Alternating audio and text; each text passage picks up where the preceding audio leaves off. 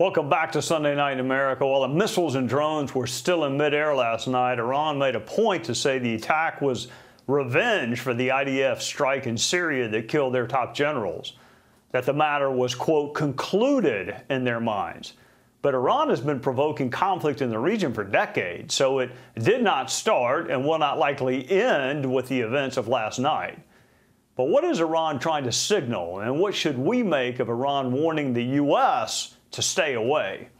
The exiled Iranian Crown Prince, His Royal Highness Reza Pahlavi, joins us now. Welcome, Your Highness. What did you make of the Iranian response last night, and what do you think was meant by the matter has been concluded? Well, Trey, these are signs of the regime becoming more weak and desperate. And as a matter of fact, at the very same time that it launched its missiles and drones against Israel, it has cracked down yet again on Iranian women on the streets of Iran.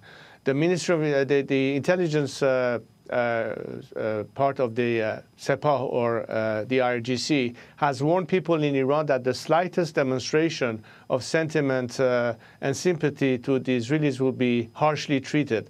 They are extremely afraid of what the Iranian people think, and as a result, it's only indicating that, as we have always believed, the regime is trying to hang on to power by intimidation and repression at home and exercising through its proxies, or this time directly by itself, its conflict abroad.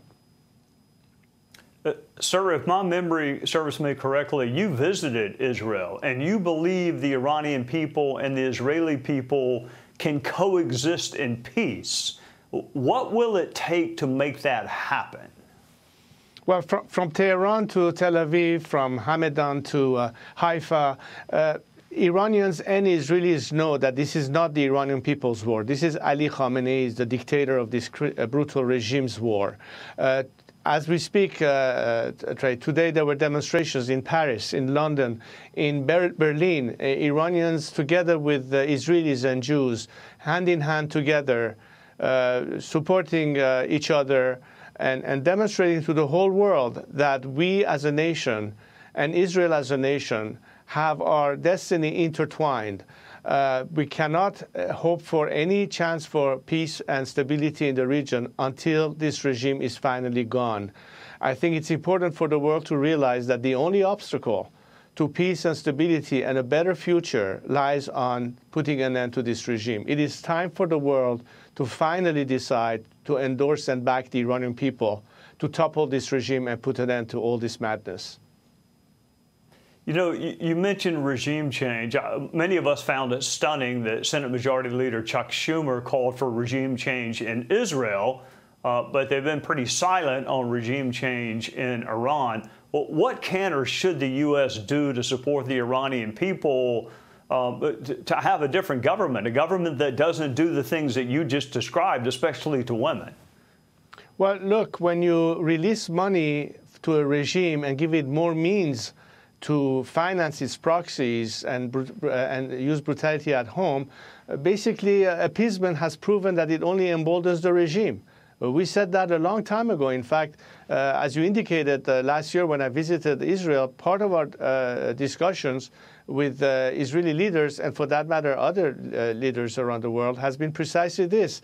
If you let the regime be emboldened by the fact that they can count on appeasement or paying ransom for the release of hostages or not imposing oil sanctions, which gave the regime almost an extra $100 billion, the fact that the current administration is trying to release even yet more money to the regime, about $10 billion of Iranian electricity revenue from the Iraqis, what do you think is going to happen next? I think there's a direct correlation between appeasement and doing these kind of things and the regime becoming emboldened. The solution, again, is to use every opportunity to put more pressure on the regime. For instance, it is time that the United States allies in Europe finally decides to put the IRGC on the terrorist group list, and that would mean more pressure on the regime. But also parallel to that, it is time to use maximum support to the Iranian people in their struggle against this regime. It is the Iranian people's ask to have change.